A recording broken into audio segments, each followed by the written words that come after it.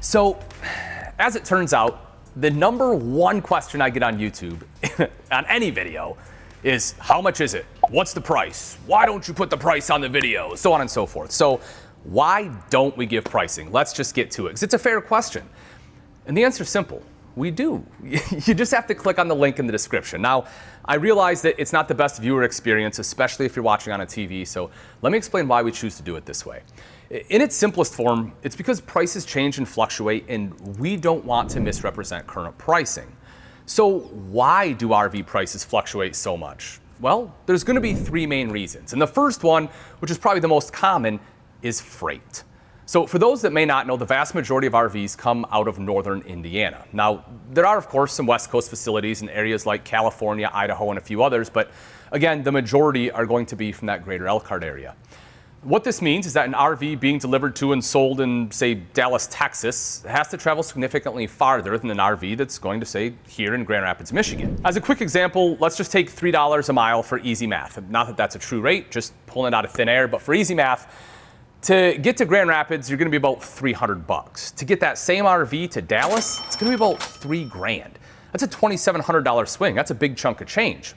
Which brings me to the second reason for fluctuating prices, which is RV options, because they can take that $2,700 and exacerbate it, make it a whole lot bigger. So let's say you do live in Dallas. You have your eye on the new Montana 3941 FO, a gorgeous front office fifth wheel.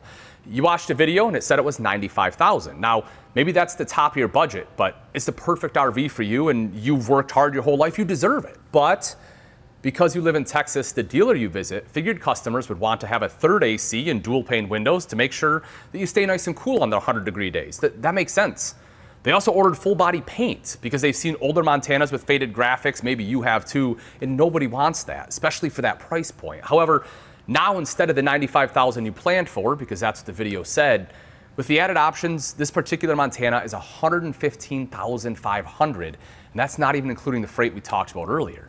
Now, while this is a pretty extreme case, it's also a very realistic one, and it can leave you feeling almost deceived, right? Like you got bait and switched, and that's never a good feeling. Now, we could use MSRP on videos, but again, MSRP is still going to change based on options, and a lot of people will see the MSRP and get sticker shock and decide to cross that RV off the list, even though they're actually going to pay much less at a Camping World location. And the third thing when it comes to fluctuating prices is commodity pricing. I mean, we all felt the pain during the pandemic, did we not? I know someone out there bought something with wood, built a deck, did something, right? You know how expensive lumber was. And during that time, you know, the RVs use a lot of wood, so your framing went up, your cabinetry went up, luan and your sidewalls went up. And it's not just lumber. We're talking about aluminum, right? And some aluminum built ones, as well as some of the other materials used in RV construction. Now, while it's not overly common for the manufacturer to have a cost increase mid-model year, it's certainly not unheard of. And when it happens, it's honestly a pretty big spike. And again, no one, myself included, likes to pay more money than what you initially thought, especially when you're not really seeing a value in it, when you're not getting anything more for it. That's why, in my opinion, the most transparent and honest way anyone can deliver pricing on an RV online is to have a link with inventory closest to you that gives an accurate price, which is why we do what we do. So although it may be one more step than you'd like, I personally still believe it's the most fair way to give pricing. But I'm just one person. What are your thoughts? I want to be as transparent as possible, and I'm more than willing to change things if you believe there's a better way. So please let me know in the comments, and who knows, maybe your idea will make the RV shopping experience just a little bit better for everyone.